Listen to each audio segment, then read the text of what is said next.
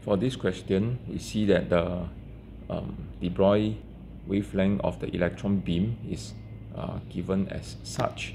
Supposed to find what is the potential difference. So let's link the things up. The potential difference, right, is used to accelerate the electrons and give them Ke. So this is equals to the Ke, and this K is equals to P squared upon 2m.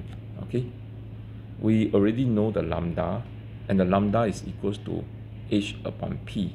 So if you put that in, so EV equals to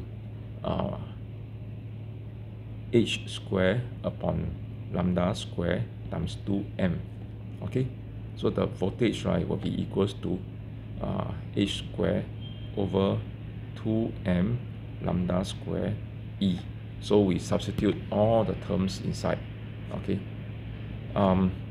here, right, once again is a question whereby we see that all the coefficients or the numbers are different, so we don't really need to care about the power. So you have a 6.63 here, we're going to square that, or divide by 2, divide by the mass 9.11, divide by the wavelength 1.2.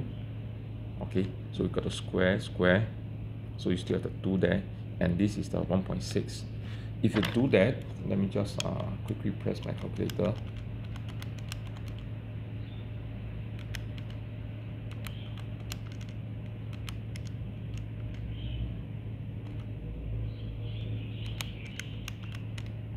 Oh, okay, we have gotten, I will have gotten 1.047, okay, ignoring the power. So this is simply, right, 1.05, so it's 10.5 kilovolt.